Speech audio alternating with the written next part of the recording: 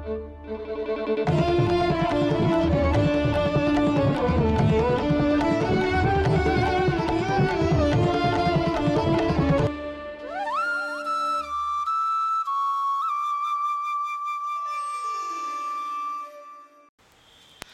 Students, ఇప్పుడు మనం అధ్యయనం చేస్తున్నటువంటి టాపిక్ ఏంటయ్యా అంటే కాకతీయులు. ఈ కాకతీయుల గురించి మనం గత పార్టుల్లో కొంతమంది చక్రవర్తుల గురించి ప్రత్యేకంగా చర్చించాం. ఈరోజు మనం చర్చిస్తున్నటువంటి రాజు ఎవరయ్యా అంటే రెండవ బేతరాజు. రెండవ బేతరాజు అనేటటువంటి వాడు కాకతీయ చక్రవర్తుల్లో ప్రముఖమైనటువంటి స్థానాన్ని సంపాదించుకున్నాడు. ఇతను 1075వ సంవత్సరం నుంచి 1108వ సంవత్సరం వరకు పరిపాలన చేశాడు. రెండవ బేతరాజు అనే చక్రవర్తి 1075 నుంచి 1108 వరకు పరిపాలన చేశాడు. ఇతడి పరిపాలనకి ప్రత్యేకమైనటువంటి స్థానం ఏంటి, అసలు కాకతీయ చక్రవర్తుల్లో ఇతనికి ఉన్నటువంటి ప్రత్యేకమైనటువంటి స్థానం ఏంటయ్యా అంటే, మనం గత పార్టుల్లో ప్రత్యేకంగా కాకతీయ సామ్రాజ్యం గురించి చర్చించినప్పుడు ఒక ముఖ్యమైన విషయాన్ని అధ్యయనం చేసినాం. ఏంటయ్యా అంటే కాకతీయ చక్రవర్తులు కళ్యాణి చాళుక్యులకి సామంతులుగా ఉన్నారన్న విషయం గుర్తించాం. అంతేకాదు మొదటి బేతరాజు, మొదటి ప్రోలరాజు అంటే ఇతనికంటే ముందు వచ్చిన చక్రవర్తులైనటువంటివి మొదటి బేతరాజు కానీ మొదటి ప్రోలరాజు కానీ కళ్యాణి చాళుక్యులకి సామంతులుగా ఉండి, కళ్యాణి చాళుక్యులు ఏ ప్రాంతం మీదకైతే యుద్ధానికి వెళుతున్నారో ఆ ప్రాంతానికి వీళ్ళు కూడా వాళ్ళమ్మటి యుద్ధానికి వెళ్ళేవారు. అయితే ఆ యుద్ధంలో కళ్యాణి చాళుక్యులు విజయం సాధించినట్లయితే ఆ కృతజ్ఞతగా అంటే యుద్ధానికి వెళ్ళి కళ్యాణి చాళుక్యులకి విజయానికి వీళ్ళు కారకులు అయ్యేవాళ్ళు. కాబట్టి ఆ సమయంలో కళ్యాణి చాళుక్యులని వీళ్ళు ఒక విషయంలో రిక్వెస్ట్ చేసుకునేవాళ్ళు. ఏం రిక్వెస్ట్ చేసుకునే వాళ్ళంటే హన్మకొండ చుట్టుపక్కల ప్రాంతాలతో పాటు తెలంగాణ ప్రాంతంలో తమ సామ్రాజ్యాన్ని కొంచెం విస్తరింప చేసుకోవటానికి కాకతీయ తొలి చక్రవర్తులు ప్రయత్నం చేశారన్న విషయాన్ని మనం గత పార్టుల్లో దాని గురించి ప్రత్యేకంగా చర్చించాం. అదేవిధంగా బేతరాజు పరిపాలనా కాలంలో కళ్యాణి చాళుక్య చక్రవర్తి అయినటువంటి 6వ విక్రమాదిత్యుడు అంటే ఈయనకు సమకాలీకుడైనటువంటి కళ్యాణి చాళుక్య చక్రవర్తి 6వ విక్రమాదిత్యుడు చోళుల మీదకి యుద్ధానికి వెళ్ళారు. ప్రత్యేకంగా ఆనాడు చోళ చక్రవర్తి ఎవరంటే కులోత్తంగ చోళుడు. చోళ చక్రవర్తి అంటే చోళులు ఆనాడు దక్షిణ భారతదేశంలో తంజావూరు, తమిళనాడు ప్రాంతంలోని తంజావూరుని కేంద్రంగా చేసుకొని పరిపాలన చేసేటప్పుడు కులోత్తంగ చోళుడు అనేటటువంటి రాజు మీదకి కళ్యాణి చాళుక్య చక్రవర్తి అయినటువంటి 6వ విక్రమాదిత్యుడు యుద్ధానికి వెళ్ళాడు. ఆ యుద్ధంలో 6వ విక్రమాదిత్యుడు కులోత్తంగ చోళుడి మీద విజయం సాధించటానికి ఈ కాకతీయ చక్రవర్తి అయినటువంటి రెండవ బేతరాజు సహాయం చేశాడు. ఆ యుద్ధంలో సహాయం చేసినందుకు గాను 6వ విక్రమాదిత్యుడు మన బేతరాజుకి సబ్బి మండలం అని పిలిచేవాళ్ళు. తెలంగాణ ప్రాంతంలో ప్రత్యేకంగా సబ్బి మండలం అంటే ఏంటంటే ఈనాడు మనం కరీంనగర్ అని పిలిచేటటువంటి ప్రాంతాన్ని ఆనాడు సబ్బి మండలం అనే పేరుతో పిలిచేవారు. అంటే సబ్బి మండలం అంటే కరీంనగర్ ప్రాంతాన్ని సబ్బి మండలం అనే పేరుతో పిలిచేవాళ్ళు అన్న విషయాన్ని మనం ఇక్కడ ప్రత్యేకంగా గుర్తుంచుకోవాలి. అయితే రెండవ బేతరాజు కళ్యాణి చాళుక్య చక్రవర్తి అయిన 6వ విక్రమాదిత్యుడు చోళ చక్రవర్తి అయిన కులోత్తంగ చోళుడి మీద యుద్ధంలో విజయం సాధించినందుకు గాను అంతేకాదు ప్రత్యేకంగా ఇతనికి ఉన్న బిరుదు ఏంటంటే మన బేతరాజుకి ప్రత్యేకంగా చలమర్తి గండ, మహాపరమేశ్వర అనేటటువంటి బిరుదులు కళ్యాణి చాళుక్య చక్రవర్తులు ఇచ్చారు. అంతేవిధంగా ఇంకో విషయం ఏంటంటే బేతరాజు యుద్ధ రంగంలోకి ప్రవేశిస్తే మత్త గజాలను అంటే మదమెక్కినటువంటి గజాలు యుద్ధ రంగంలో మత్త గజాలను కూడా ఇతడు ధైర్యంతో ఎదుర్కొని విజయం సాధించటంలో ఇతనికి నేర్పరితనం ఉన్నదని చెప్పి కళ్యాణి చాళుక్యులు ఇతనికి ప్రత్యేకంగా చలమర్తి గండ అనేటటువంటి బిరుదు ఇవ్వటంతో పాటు పరమ మహేశ్వర అనేటటువంటి మహామండలేశ్వర చలమర్తి గండ అనేటటువంటి బిరుదులు ఇవ్వటంతో పాటు సబ్బి మండలంలో 1100 గ్రామాలను వీళ్ళ తెలంగాణ అంటే మన హన్మకొండ రాజ్యంలో అంటే కాకతీయ సామ్రాజ్యంలో కలుపుకోవటానికి కళ్యాణి చాళుక్యులు సహకరించారన్న విషయాన్ని కూడా మనం ఇక్కడ ప్రత్యేకంగా గుర్తుంచుకోవాలి. అంటే బేతరాజు సబ్బి మండలంలో ఉన్న 11 గ్రామాల ప్రాంతాలని తన రాజ్యంలో కలుపుకున్నాడు. అంటే దీన్ని బట్టి ప్రతి విద్యార్థి అర్థం చేసుకోవాల్సిన ముఖ్యమైన విషయం ఏంటంటే రెండవ బేతరాజు పరిపాలనా కాలం నాటికి ఈ మధ్య కాలంలో కాకతీయ సామ్రాజ్యం కేవలం హన్మకొండ చుట్టుపక్కల ప్రాంతమే కాకుండా కరీంనగర్ ప్రాంతంలో అయినటువంటి సబ్బి మండలం వరకు కూడా విస్తరింపజేసుకున్నాడన్న విషయాన్ని ప్రత్యేకంగా గుర్తుంచుకోవాలి. అంతేకాదు ఇతని గురించి తెలియజేసేటటువంటి శాసనాలు ఏందయ్యా అంటే కాజీపేట శాసనం 1, హన్మకొండ శాసనం అనేటటువంటి విషయాలు ఈ 2 శాసనాలు ఇన్స్క్రిప్షన్స్ ఇతని గురించి సమగ్రమైనటువంటి సమాచారాన్ని అందిస్తున్న విషయాన్ని ప్రత్యేకంగా గుర్తుంచుకోవాలి. అంతేకాదు రెండవ బేతరాజు పాలనా కాలం నుంచి కాకతీయ చక్రవర్తులు జైన మతాన్ని వదిలివేసి అప్పటి వరకు ఈ కాకతీయ చక్రవర్తులు జైన మతాన్ని ఆదరించేవారు. అయితే రెండవ బేతరాజు పాలనా కాలం నుంచి శైవ మతాన్ని స్వీకరించినట్టుగా తెలుస్తుంది. ఇది మనం ప్రత్యేకంగా గుర్తుంచుకోవాలి. రేపు ఎగ్జామ్లు అడుగుతాడు ఏ కాకతీయ చక్రవర్తి పాలనా కాలం నుంచి మన కాకతీయ చక్రవర్తులు జైన మతాన్ని వదిలి శైవ మతంలోకి ప్రవేశించారంటే రెండవ బేతరాజు పరిపాలనా కాలంలో ప్రవేశించారన్న విషయాన్ని గుర్తుపెట్టుకోవాలి. అంతేకాదు రెండవ బేతరాజు తన తండ్రి అయినటువంటి ప్రోలరాజు 1వ ప్రోలరాజు పేరు మీద ప్రత్యేకంగా హన్మకొండలో ప్రోలేశ్వరాలయం తన తండ్రి అయినటువంటి ప్రోలరాజు పేరు మీద ప్రోలేశ్వరాలయం అనేటువంటి దేవాలయాన్ని కట్టించాడు. అంతేకాదు తన పేరు మీదనే బేతేశ్వరాలయాన్ని అంటే తండ్రి పేరు మీద ప్రోలేశ్వరాలయాన్ని తన పేరు మీద బేతేశ్వరాలయం అనేటటువంటి దేవాలయాన్ని నిర్మించినట్టుగా తెలుస్తుంది. అంతేకాదు శైవ మతాన్ని అభివృద్ధి చేయటం కోసం ఆనాడు శైవాచార్యుడైనటువంటి బేతేశ్వరాచార్యులు అని చెప్పి ఒక శైవాచార్యులు ఉండేవారు. ఆ శైవాచార్యుల కోరిక మేరకు హన్మకొండ ప్రాంతంలో శివపురం అనేటటువంటి ఒక నగరాన్ని నిర్మించి అక్కడ శైవమతం అభివృద్ధికి కూడా కృషి చేసినటువంటి చక్రవర్తిగా బేతరాజుని చెప్పుకోవచ్చు. అంతేకాదు బేతరాజు పరిపాలనా కాలంలో హన్మకొండలో ప్రత్యేకమైన ఒక ఉద్యానవనాన్ని కూడా ఇతడు నిర్మించినట్టుగా తెలుస్తుంది.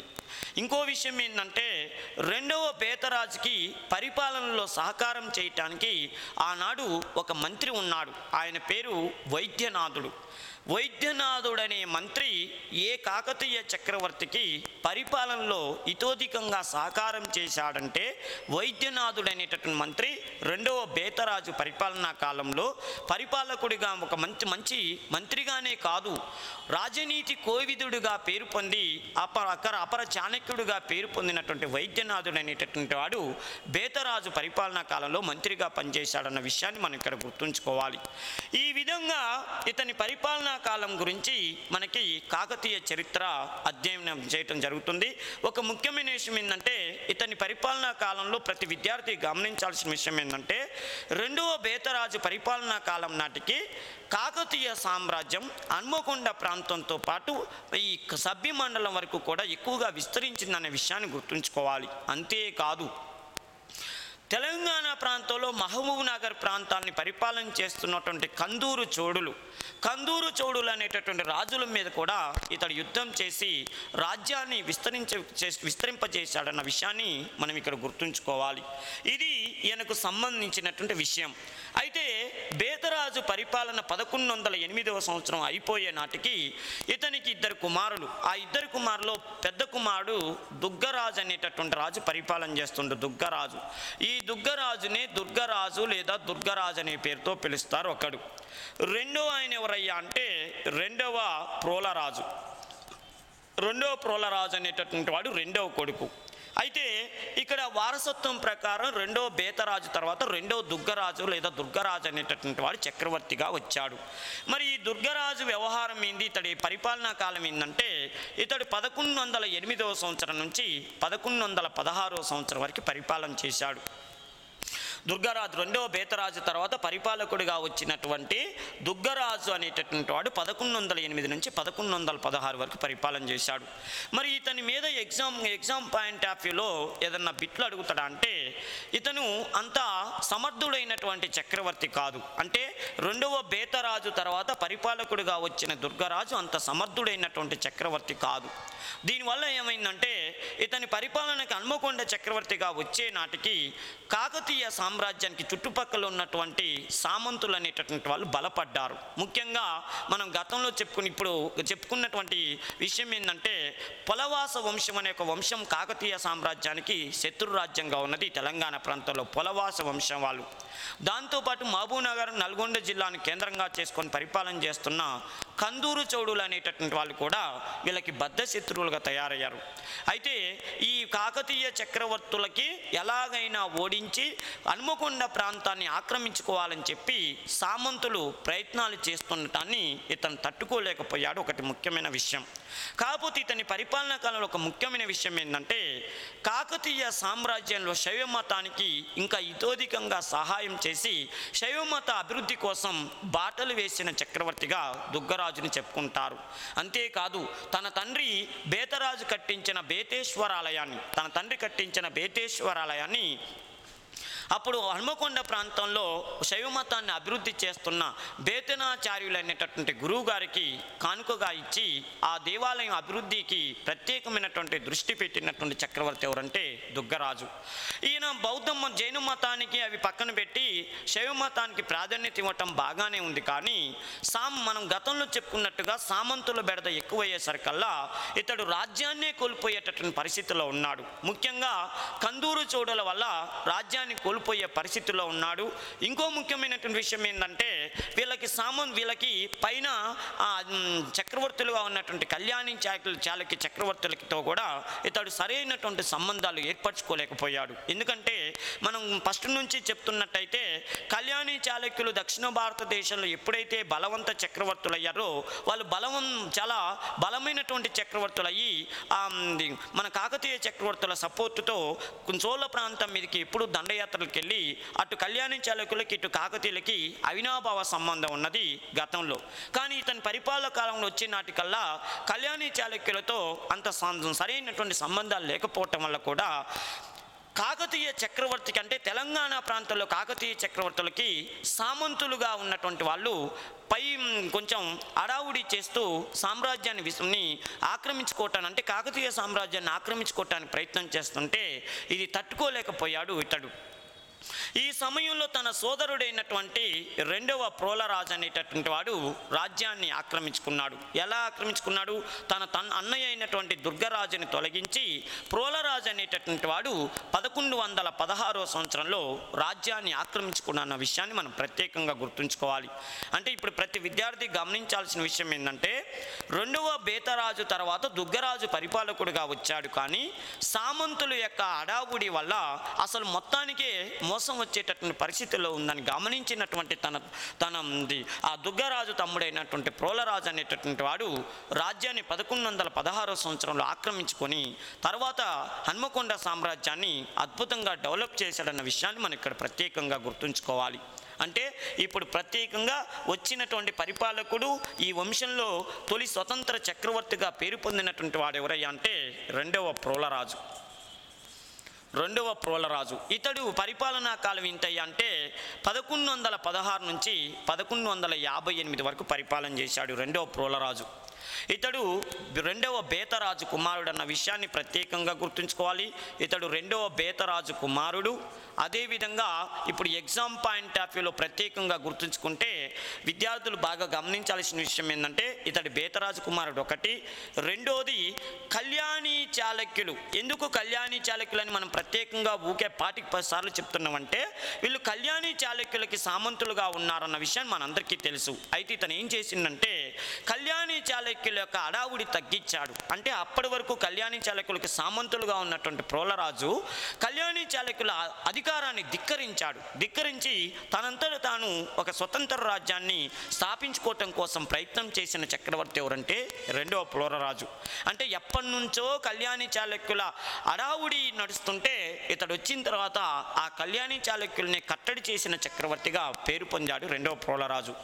రెండో విషయం ఏంటంటే ఎట్టి పరిస్థితుల్లో కాకతీయ సామ్రాజ్యాన్ని ఒక స్వతంత్ర రాజ్యంగా తీర్చిదిద్దాలని చెప్పి ప్రయత్నం చేయటం కోసం ఏం చేశాడయ్యా అంటే ఇతను ఒంటిమిట్ట, వరంగల్ జిల్లా వరంగల్ ప్రాంతంలోని ఒంటిమిట్ట అనేటటువంటి ప్రాంతంలో ఓరుగల్లు కోటని నిర్మించటానికి, ఒంటిమిట్ట అనే ప్రాంతంలో ఓరుగల్లు అనేటటువంటి ఒక కోటను నిర్మించటానికి ప్రయత్నం చేశాడు. అంటే ఒక విధంగా ప్రత్యేకం చెప్పాలంటే ఓరుగల్లు కోట నిర్మాతగా ఎవరు పేరు చెప్తారంటే రెండవ ప్రోలరాజు. ఎందుకంటే ఓరుగల్లు కోట గురించి మనం రకరకాలుగా చెప్పుకుంటాము. చాలామంది చక్రవర్తితో దానికి అవినాభావ సంబంధం ఉంది. ఏంటంటే ఓరుగల్లు కోట నిర్మాణాన్ని ప్రారంభించిన వాడు ప్రోలరాజు. తర్వాత దీన్ని పూర్తి చేసిన వాడు రుద్రదేవుడు. అతన్నే ఒకటో ప్రతాపరుద్రుడు అనేటువంటి విషయం కూడా మనకు ప్రత్యేకంగా తెలుసు. అయితే ఇక్కడ ముఖ్యంగా ఒంటిమిట్ట అనేటటువంటి ప్రాంతంలో ఓరుగల్లు కోట నిర్మాణానికి శంకుస్థాపన చేసినట్టుగా ప్రోలరాజు అనేటటువంటి విషయాన్ని మనం ప్రత్యేకంగా గుర్తుంచుకుంటాం. అంతేకాదు కాకతీయ చక్రవర్తుల్లో తొలి స్వతంత్ర చక్రవర్తిగా పేరు పొందటానికి ప్రయత్నం చేసిన చక్రవర్తి కూడా ఇతని పేరు చెప్తారు. ఇతడు హన్మకొండ అనేటటువంటి ప్రాంతాన్ని కేంద్రంగా చేసుకొని పరిపాలన చేసినప్పటికీ కూడా ఓరుగల్లు కోట నిర్మాణానికి పునాదులు వేసి దాని తర్వాత కాలంలో అద్భుతమైనటువంటి కోటగా మారటానికి ఇతడు చేయూతనిచ్చాడన్న విషయాన్ని ప్రత్యేకంగా గుర్తుంచుకోవాలి. అదేవిధంగా ఇతని గురించి తెలియజేసేటటువంటి శాసనాలు ఏందయ్యా అంటే పాలంపేట శాసనం ఒకటి, రెండోది కాజీపేట శాసనం అనేటొకటి. ఈ రెండు శాసనాలతో పాటు హన్మకొండ అనేటటువంటి శాసనంలో కూడా ఇతని గురించి ప్రత్యేకంగా ప్రస్తావించటం జరిగింది. ఇది రెండో ప్రోలరాజు గురించి ప్రస్తావించటం జరిగింది. అంతేకాదు ఇతని పరిపాలనా కాలంలో మనం పలవాస వంశానితో పాటు కందూరు చోడ రాజవంశాన్ని కూడా ఇతడు తన చాకచక్యంతో ఓడించి వాళ్ళని తిరిగి సామంతులుగా చేసుకున్నటువంటి చక్రవర్తిగా కూడా ప్రోలరాజు గురించి చెప్తారు. అంతేకాదు ఇతని పరిపాలనా కాలంలో ప్రత్యేకమైనటువంటి దేవాలయాలు కట్టించాడు. మన వరంగల్ ప్రాంతంలోనే ప్రత్యేకంగా పద్మాక్షి దేవాలయం కానీ, పద్మాక్షి దేవాలయం నెక్స్ట్ విషయం ఏంటంటే సిద్ధేశ్వర దేవాలయాన్ని ఇతడు నిర్మించాడు. పద్మాక్షి దేవాలయాన్ని, సిద్ధేశ్వర దేవాలయాన్ని నిర్మించాడు. అదేవిధంగా ఇతని పరిపాలనా కాలంలో ఇతడు చేసినటువంటి ముఖ్యమైనటువంటి పని ఏందయ్యా అంటే తన సామ్రాజ్యాన్ని విస్తరింపజేసుకోవటానికి నెల్లూరు ప్రాంతం మీదకి దండయాత్ర చేసి నెల్లూరు చక్రవర్తి అయినటువంటి నెల్లూరు రాజు అయినటువంటి గొంకరాజు మీద యుద్ధం చేస్తూ ఆ యుద్ధంలో ఇతడు గొంకరాజు చేతులు మరణించాడన్నటువంటి విషయాన్ని కూడా మనం ప్రత్యేకంగా గుర్తుంచుకోవాలి. అంటే తన సామ్రాజ్యాన్ని తెలంగాణలో తిరుగులేనటువంటి నాయకుడిగా చేసుకున్నాడు, కానీ నెల్లూరుకు తన రాజ్యాన్ని విస్తరింపజేసుకోవాలన్న ప్రయత్నంలో ఇతడు గొంకరాజు చేతిలో హత్యకు గురైనట్టుగా, యుద్ధరంగంలో మరణించినట్టుగా చెప్పబడుతున్నాడు రెండవ ప్రోలరాజు. అయితే ఇతని తర్వాత ఈ సామ్రాజ్యాన్ని తిరిగి అభివృద్ధి చేసినటువంటి వాడు. అదేవిధంగా ఇందులో మనం ప్రత్యేకంగా గమనించాల్సిన విషయం ఏంటంటే 1158వ సంవత్సరం నుంచి, అంటే ఇతని పరిపాలనా కాలం నుంచి కాకతీయ చక్రవర్తులు సామంత అనేటటువంటి పదాన్ని కొట్టేసుకొని సామ్రాజ్య అనేటటువంటి పదాన్ని స్థాయికి చేరుకున్నారన్న విషయాన్ని మనం ప్రత్యేకంగా గుర్తుంచుకోవాలి.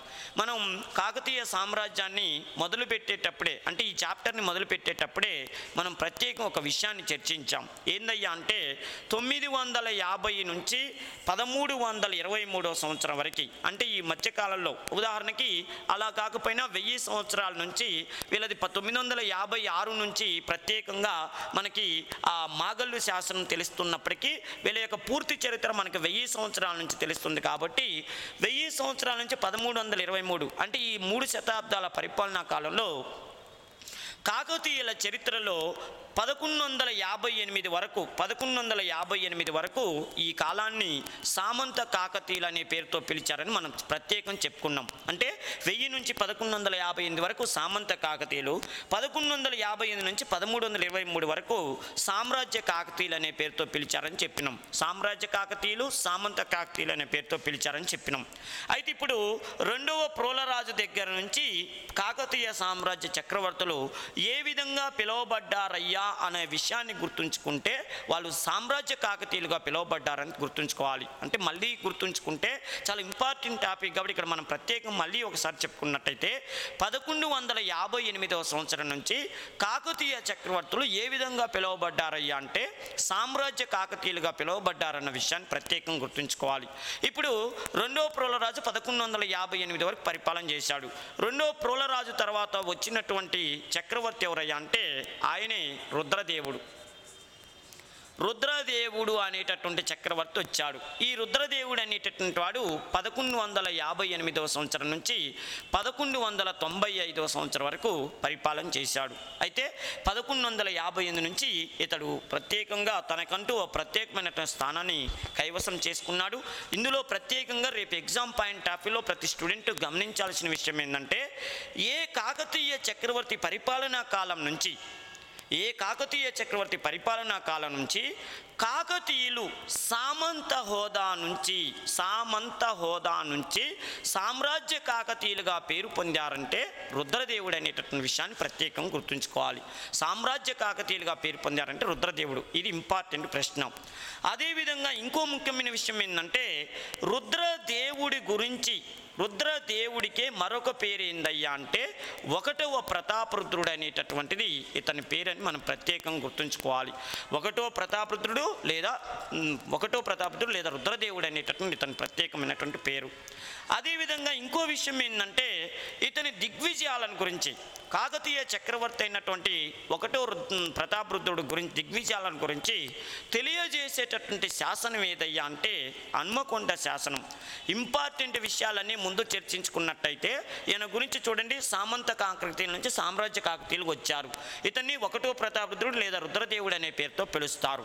నెక్స్ట్ హన్మకొండ శాసనం అనేటటువంటిది ఎవరి గురించి సమగ్రమైన సమాచారాన్ని అందిస్తుందన్న అంటాడు, లేదా ఏ కాకతీయ చక్రవర్తి ఘన విజయాలను గురించి తెలియజేస్తుందంటే మన రుద్రదేవుడు అనేటటువంటి వాని ఘన విజయాలను గురించి తెలియజేసే శాసనం హన్మకొండ శాసనం. ఇంకో ముఖ్యమైనటువంటి విషయం ఏంటంటే ఇతని గురించి ప్రత్యేకంగా గమనించినట్టయితే ఈ హన్మకొండ శాసనాన్ని లిఖించింది అంటే రాసిన వ్యక్తి ఎవరయ్యా అంటే లిఖించిన వారెవరయ్యా అంటే అచితేంద్రుడు. ఇతని మంత్రి అయినటువంటి అచితేంద్రుడు అనేటటువంటి వాడు ఈ హన్మకొండ శాసనాన్ని రాశాడని ప్రత్యేకం తెలుస్తుంది. అదేవిధంగా ఇంకో ముఖ్యమైన విషయం ఏంటంటే ఇతని పరిపాలనా కాలం నడుస్తున్న సమయంలోనే మన ఆంధ్రప్రదేశ్లో ప్రత్యేకంగా ఒక యుద్ధం జరిగింది. 2 వంశాల మధ్య భయంకరమైనటువంటి యుద్ధం జరిగింది. అది చరిత్రలో ప్రత్యేకమైనటువంటి స్థానాన్ని పొందింది. ఆ యుద్ధం ఏందయ్యా అంటే పల్నాటి యుద్ధం అనే యుద్ధం జరిగింది. రేపు పరీక్షలు అడుగుతాడు, పల్నాటి యుద్ధం ఏ కాకతీయ చక్రవర్తి కాలంలో జరిగిందంటే రుద్రదేవుని పరిపాలనా కాలంలో పల్నాటి యుద్ధం జరిగింది. ఈ పల్నాటి యుద్ధం 1176 నుంచి 1182 వరకు జరిగింది. 1176 నుంచి 1182 అంటే ఇతని పరిపాలనా కాలంలో జరిగింది.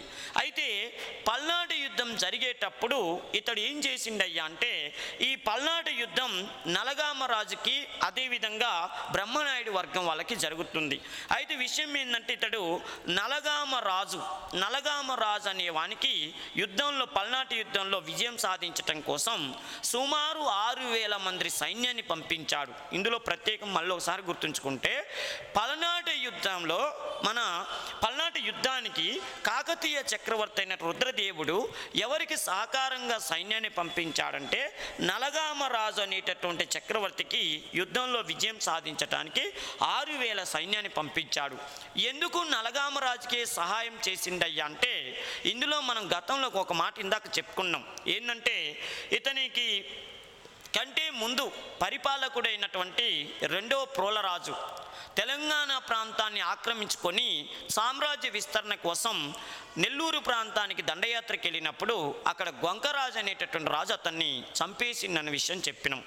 అయితే గొంకరాజు మీద కక్ష తీర్చుకోవాలని ఇతడు పెట్టుకున్నాడు. అంటే రివెంజ్ తీర్చుకోవాలి, గొంకరాజుని ఎలా అయినా చేసి యుద్ధంలో ఓడింపజేయాలని ప్రయత్నం చేశాడు. మరి ఇప్పుడు అదెందుకు ఇక్కడ చెప్పుకుంటున్నామంటే గొంకరాజు నలగామరాజుకి వ్యతిరేక పక్షంలో పోరాడుతున్నాడు. అంటే నలగామరాజు వర్సెస్ గొంకరాజు ఆ యుద్ధం నడుస్తుంది. అయితే గొంకరాజుకి గొంకరాజుని యుద్ధంలో ఓడించాలంటే అతనికి శత్రువు అయినటువంటి నలగామరాజుకి సైన్యాన్ని పంపించాలన్న కోరికతో 6,000 మంది సైన్యాన్ని మన రుద్రదేవుడు పంపించాడు. ఇది మనం ప్రత్యేకంగా గుర్తుంచుకోవాలి. అయితే ఆ యుద్ధంలో పల్నాటి యుద్ధంలో నలగామరాజు వర్గం విజయం సాధించింది. ఈ విషయాన్ని కూడా మనం ప్రత్యేకంగా ఒక ముఖ్యమైనటువంటి శాసనంలో దీని గురించి ప్రస్తావించారు. ఆ శాసనమే హన్మకొండ శాసనం. అంటే నలగామరాజుకి ఇతడు సైన్యాన్ని పంపిస్తే ఆ పల్నాటి యుద్ధంలో నలగామరాజు విజయం సాధించాడన్న విషయాన్ని కూడా మనకు హన్మకొండ శాసనంలో ప్రత్యేకంగా ప్రస్తావించడం జరిగింది. అంతేకాదు ఈ చక్రవర్తి పరిపాలనా కాలంలో హన్మకొండలో అద్భుతమైనటువంటి దేవాలయాన్ని నిర్మించాడు. దాన్ని హన్మకొండలో 1000 స్తంభాల గుడి, 1000 స్తంభాల గుడి అనేటటువంటి గుడిని ప్రత్యేకంగా నిర్మించాడు. 1000 స్తంభాల గుడిని.